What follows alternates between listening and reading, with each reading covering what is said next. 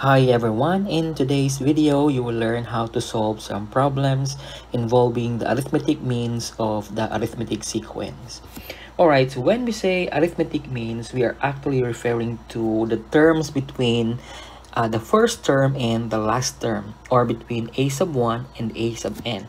So if you have here the sequence a sub 1, a sub 2, a sub 3, a sub 4, and a sub 5, and when we talk about arithmetic sequence, we are actually referring to the terms between a sub 1 and a sub 5. So these are the terms that we are referring to as the arithmetic means of this sequence. Alright? Let's have the first example. Insert 3 arithmetic means between negative 16 and negative 8. Alright, so we are to insert 3 arithmetic means between negative 16 and negative 8. Alright, so if we're going to have it here, negative 16, and then 3 arithmetic means, and then negative 8. Alright. So this gives us 5 terms in this sequence. Alright. So the first thing that you need to do here is to solve for the common difference of this sequence. And for you to solve that, you need to use the formula a sub n equals a sub 1 plus n minus 1 times d. Alright, so our a sub n, which is the last term, actually is negative 8. So this will give us negative 8 equals, our first term is negative 16 plus, since there are 5 terms, then our n is 5 minus 1 times d, which is the unknown. So simplifying this will give us negative 8 plus 16, right? So if we transpose negative 16 to the left side, that will give us positive 16. 5 minus 1 is 4 times d. Alright, negative 8 plus 16, that will give us positive 8 equals 4d. And for us to solve for d, we divide both sides by 4. So 4d divided by 4, 8 divided by 4. So that will give us d equals 2. Alright. Now that we have the common difference, all we have to do is to simply add 2 from the first term. Okay. So if we're going to add 2 here, plus 2. So negative 16 plus 2, that will give us negative 14. Right?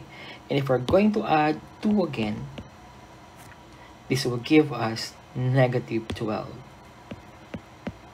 And if we're going to add 2 again, that will give us negative 10. And if we're going to add 2 again, that will give us negative 8, which is correct. Therefore, our answer is correct. And so, to summarize, our a sub 2 is negative 14, our a sub 3 is negative 12, and our a sub 4 is negative 10. These are the 3 arithmetic means between negative 16 and negative 8. Let's have another one.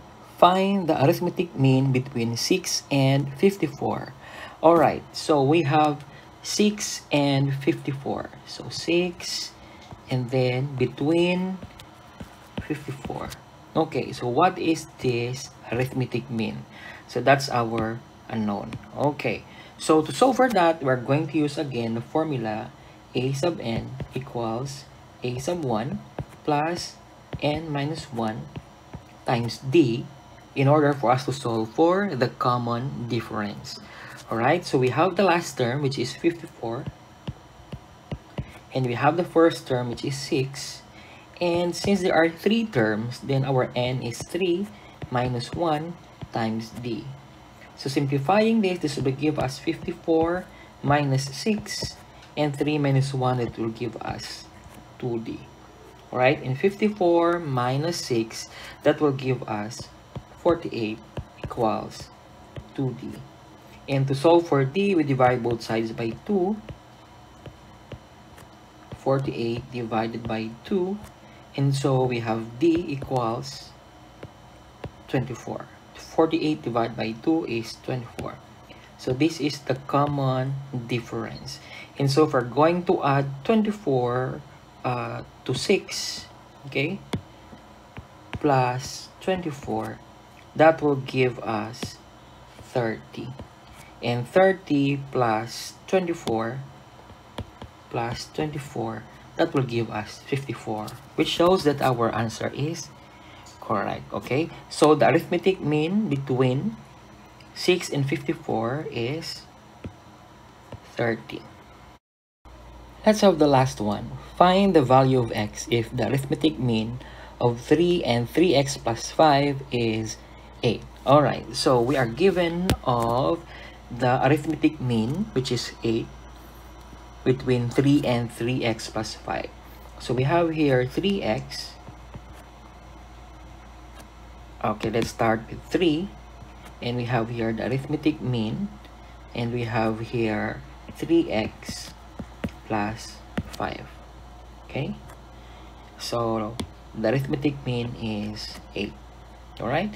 So what is the value of x? So that's the problem. Okay?